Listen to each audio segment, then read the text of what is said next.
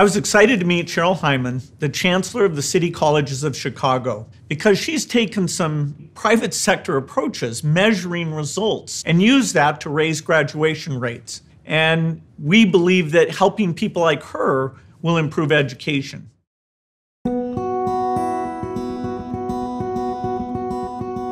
I grew up on the west side of Chicago. In my senior year of high school, I dropped out.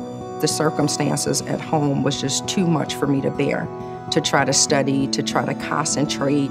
I quickly realized after getting a job at a fast food restaurant that the only way I would make my life better was through a quality education. So a year later, I went back to school.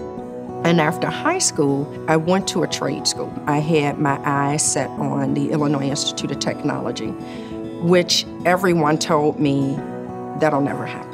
You grew up on the west side, you dropped out of high school, both your parents suffering from substance abuse, you'll never get into IIT. I got my associate's degree within 2.5 years and got accepted into IIT. When I arrived as Chancellor of City Colleges of Chicago, there was a lot of challenges. I served almost an entire minority population. Many of them are growing up in the same neighborhoods I grew up in. They're growing up facing poverty, they're growing up facing drugs, they're growing up facing gangs. We have to inject a sense of hope in their spirit where they understand that what they're going through does not dictate where they have to end up. My end goal was to ensure that every student had an opportunity to succeed like I did.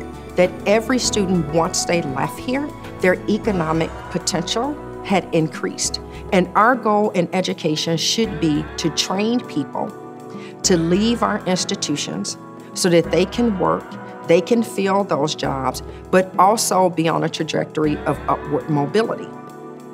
If I can do it, everybody can.